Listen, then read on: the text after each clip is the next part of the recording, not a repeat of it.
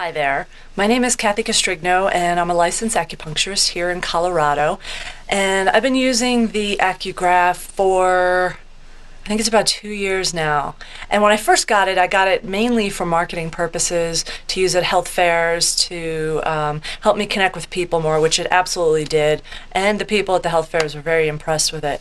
And I use it in my clinic off and on.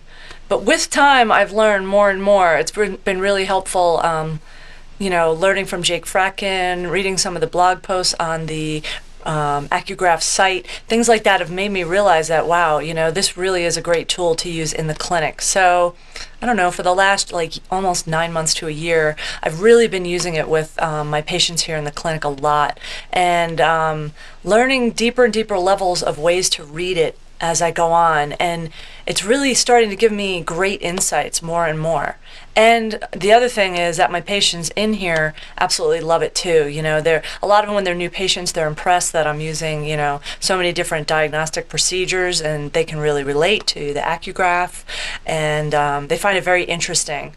And I just use it also to help decide what my treatments are going to be, to see how they're progressing along. It gives me a lot of good insights into a lot of different things. So AcuGraph is so good for so many different things, from marketing to credibility to giving me different insights into treatments and things that I might not have seen with people, like belt blocks, things like that.